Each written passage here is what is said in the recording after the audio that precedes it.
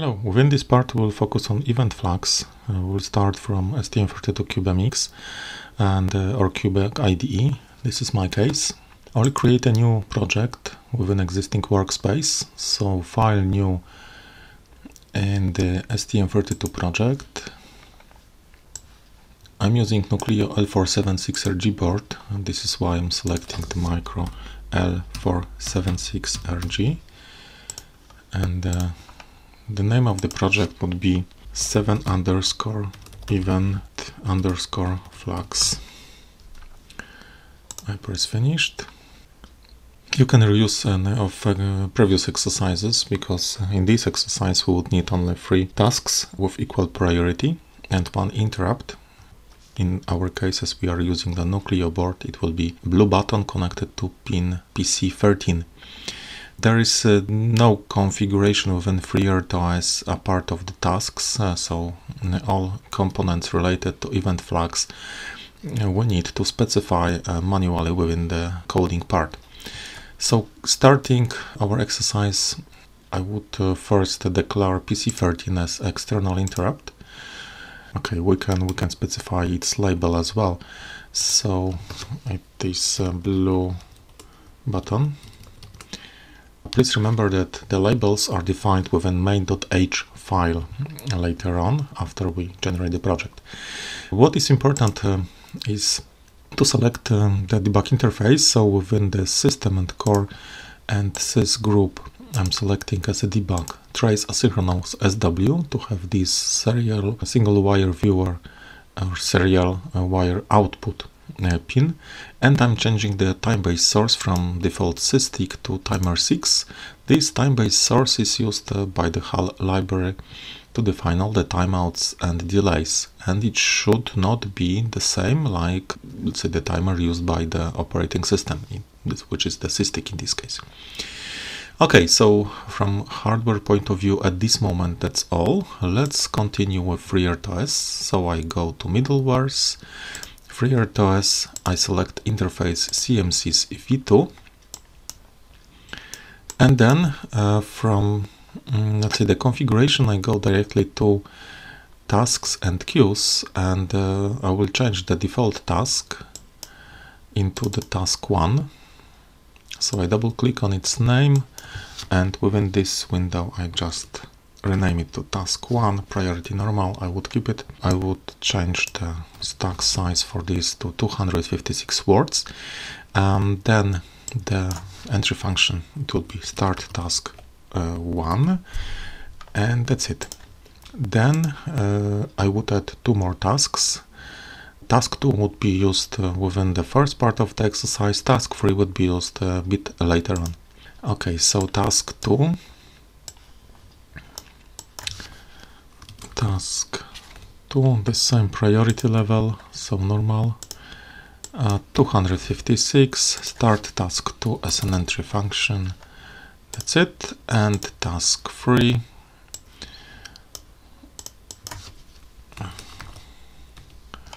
The same priority, so normal, 256 words, and start task 3 as an entry function. And what would be the role of those 3 components? You can see it on the slides, but let me repeat. So task 1 will wait for an external interrupt. In our case, this is our blue button connected to PC13, and it will wait for task 2 action in order to, let's say, perform further actions. So in order to perform an action within task 1, we need to do something within task 2 and press a button. It will in fact give 2, let's say, event flags, which would unblock our task 1. Task 2 will set 1 within event group, which we will use here, or let's say event flags, and the next part of this event group or event flags would be given by our interrupt, which is used within blue button. Task 3 we will use later on, just to demonstrate that some combination of the flags can be reused by more than 1 tasks at the moment. Okay, so we've got 3 tasks. Let's continue with the configuration of the FreeRTOS, because as we can see heap size is, let's say, too small, the declared one. So within config parameters, I need to change it to 4000 bytes. And the second point, just to verify, library max syscall interrupt priority is set to 5. I will come back to NVIC configuration, so interrupt configuration, and I would first enable the interrupt from our blue button, and then I need to specify its priority to the level which is in the range from this max syscall to the lowest possible priority level, so from 5 to 15. This is due to the fact that this interrupt will be used to execute operating system functions, and to protect the complete system, it is strongly recommended that all of the interrupts which are using operating system functions should have the priority within those boundaries, so from max syscall to a minimum possible priority, so between 5 and 15 in our case. Okay, this is all for this part, so I will generate the code. Clicking, for example, this icon, and we should have our main.c file opened. If not, we can open it from core and src. This is this one.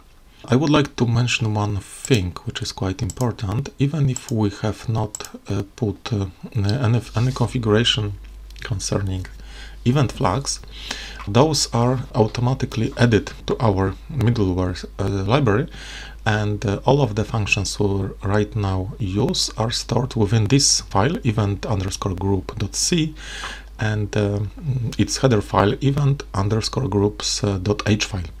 Of course, we'll use CMSIS OS version 2, so the porting functions are within this folder and are stored within CMSIS_OS2.c file. Okay, let's continue with code processing then.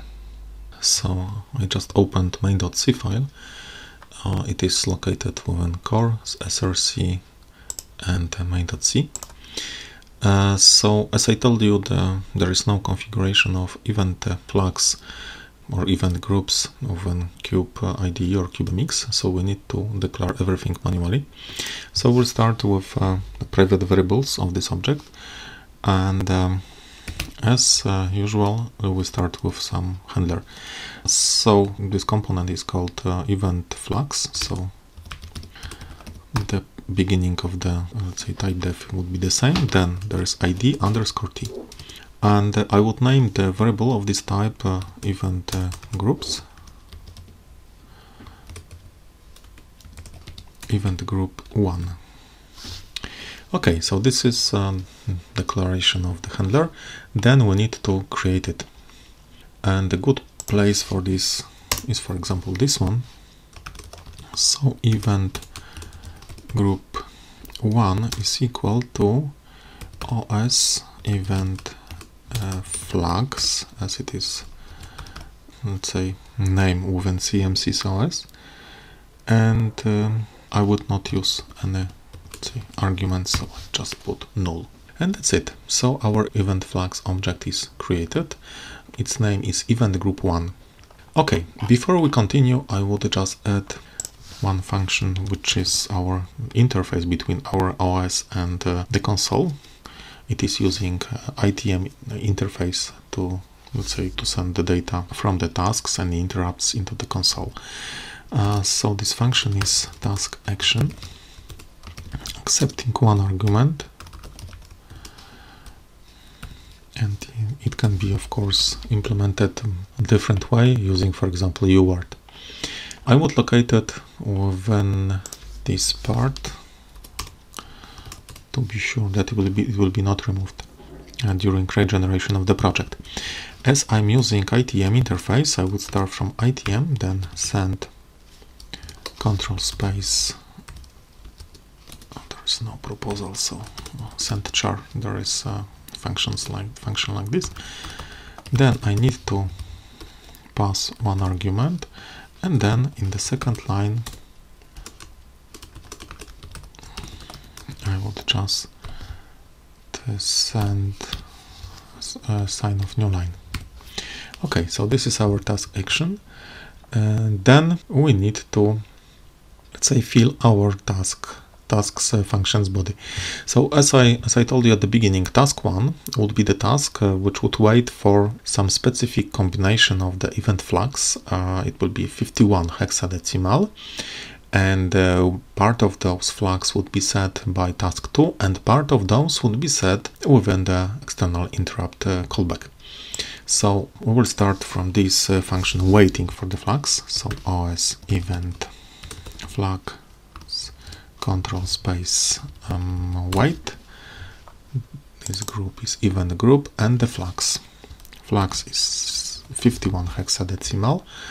And options, concerning options, I would come back to the declaration of the function, and I need a definition. So I would go to middlewares, third parties, FreeRTOS, source, and CMCSOS v2.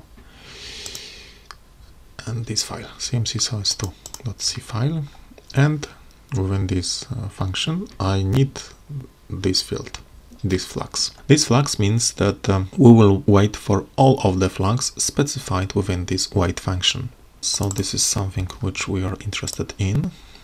We don't want to have either 1 or 50, for example, but 51 hexadecimal.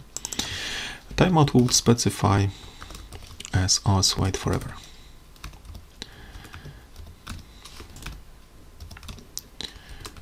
Okay. Then after this we will give sign of life 1, and that's it. As we are waiting for the flags, there is no need to put this task additionally in the blocked state. Please remember that this OS flags wait function is sending this task to the blocked state till all of the, let's say, flags specified here would be set within this object, event group 1. Okay, so now let's continue with task 2. Within task 2 we will set part of the flags. So OS event flags control space set, and again it will be event group 1 and the flags. In this case it will be only 1. The rest one would be set from the interrupt routine. Then we are giving sign of life, so task action 2, and we are sending this task for 3 seconds, for example, to the blocked state. We are not modifying task 3 at the moment. We will do it in next step of our exercise. So at the moment we are setting part of the flags within task 2, and we need to add the remaining part, so 50 hexadecimal, because those flags would be ORed within interrupt routine. So we will switch to STM32 L4XX_IT.c file, which contains the interrupt routines, active ones, and I would need to find this external interrupt handler for external interrupts from line 10 to 15. I will go to this declaration. I can see that my flags are cleared, so I don't need to take care of them. And then after this there is a callback call. This callback is defined a bit below as a weak, so I can just copy paste it and reuse it in my code, so it will be called within this external interrupt routine. So I will use again this user code 4 section for this, and within this I would set, just copy paste, we'll just set the remaining part of the event flags, so it will be 50 hexadecimal, and my sign of life would be exclamation mark. Okay, let's build it and let's check whether everything is working. I can see no errors, no warnings, so now it is a time to start a debug session. My board is already connected, so I'm clicking on this back icon. Then on the debugger tab, I need to enable this serial wire viewer, which is used to send the data over ITM interface. I need to change the core clock to 4 MHz, which is the case in, let's say, our exercises, because this SWV is clocked with the system clock. Then apply and OK. Okay, next we need to configure and start, let's say, the ITM data console. I've got already this tab, but in case you do not have it, please go to the quick access over here. press SWV and select this line with the monitor icon. After this, we need to configure it. So we've got this icon. We need to set this 0 channel, which is this SWO line PB3, and we need to start tracing. After this, I can start the complete application. I can see that once per 3 seconds I would see some activity on task 2. Now I would try to, and task 2 is sending 1 within the event flags. So task 1 cannot be unblocked because it is waiting for 51 hexadecimal. So I will try to add this missing 50 because the event group or event flags is ORing together the things which are setting something to the selected event group or event flag. So if I press the button, I can see that there is a sign of life from the interrupt. This is this exclamation mark, and I can see immediately task 1 which is woken up. If I would press again the button, I can see the same action. If I would press more frequently, I can see a lot of interrupts, but still only one, let's say, execution of this task 1. This is due to the fact that there is no accumulation of the flags. So even I try to set these event flags many times, if it will be not taken, so absorbed by, let's say, the task 1 which is waiting for it, it cannot be accumulated anywhere. So it is not like, for example, counting semaphores. So as you can see, it is quite nicely working. In the next step, we will check whether it is possible to wake up or activate more than one tasks on the same event flags object. So thank you for watching this video, and let's continue with more extended exercise. Okay, let's continue with our, let's say, experiment on event flags. So I stop debug session, and within our main.c file, I would add some code within task 3 entry function. So what I would just do, I will copy paste the code from task 1, but I would change this to 3. So we will have at the moment 2 tasks, task 1 and task 3, waiting for the combination of, let's say, 2 different, let's say, event flags. So in total is 51, and those event flags are set from task 1 and from interrupt. So let's now compile the code and start a debug session. Okay, there is no additional configuration because we already did it. I would just show this data console. Configuration should be already done. I start tracing and start an application. So again, once per 3 seconds I can see, let's say, the activity of task 2. If I press the button, I can see that there is an exclamation mark coming from the interrupt routine, and then I can see the activation of both tasks, task 1 and task 3. The second interrupt, and again activation of both tasks. So as you can see, using the, let's say, the combination of task flags, we can unblock more than one event, which is not the case when we are using, for example, semaphores. So it can be better mechanism to synchronize, to unblock multiple tasks on multiple events. So this is a very, very effective communication channel which can be used in more extended operating system based applications. Okay, that's all for this part. Thank you for watching this video.